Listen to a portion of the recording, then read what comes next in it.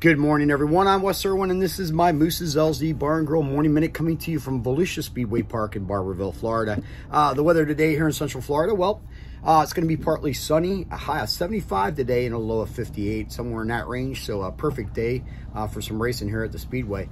It is a little breezy this morning, but it feels real good. It's t-shirt weather for sure right off the bat. And we're going into our second week of the Dirt Car Nationals here. So busy, that's for sure. I'm getting tired. I still have my voice though. That's a good thing. We've been putting about 11-hour days in this trailer. So, you know, you got to do what you got to do sometimes. The start of the season is always a hectic one. But that's it. So on my agenda today is just work inside the old Swaggin' Wagon and sell some of these late model fans some sprint car items. It's all good. You guys stay positive, keep smiling, shake your groove thing. I'm out.